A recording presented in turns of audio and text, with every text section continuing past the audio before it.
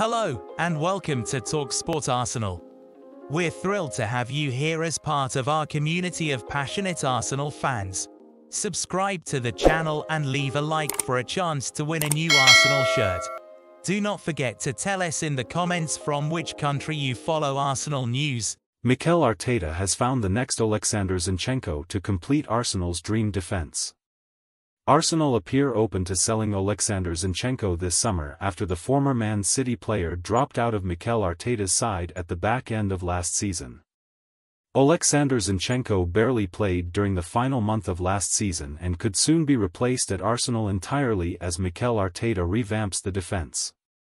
Ben White, Gabriel and William Saliba were the bedrock of the Premier League's best defence in front of David Raya.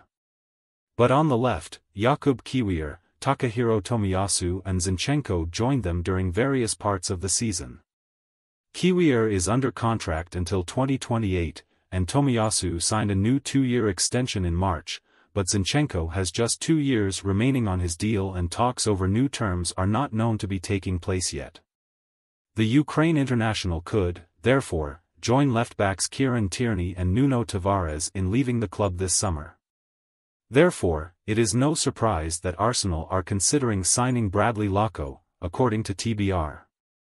The reports come a week after Ajax teenager Jorel Hato ruled out leaving the Dutch club after being linked to the Emirates. Attention now seemingly turns to Lacko after a breakthrough season for the French left-back. In his first whole campaign at Brest after signing from Reims, the 22-year-old was named in the Team of the Year for the first time. The club will also play in the Champions League next season after finishing third in Ligue 1 behind only Paris Saint-Germain and Monaco. Lacko was almost ever present during the campaign, starting all their first 33 league matches before missing the final game. From left-back, the France under-21 international contributed 3 assists. While not in Didier Deschamps' squad for the European Championship, Lacko could be at the Olympic Games in Paris after featuring in France's pre-Olympic training camp in late March. He started a friendly for the under-23s team against the United States after debuting for the under-21s late last year. Hello Arsenal fans worldwide. If you are interested in the latest news about Arsenal, please subscribe and leave a like for more updates. Tell us in the comments from which country you follow Arsenal news.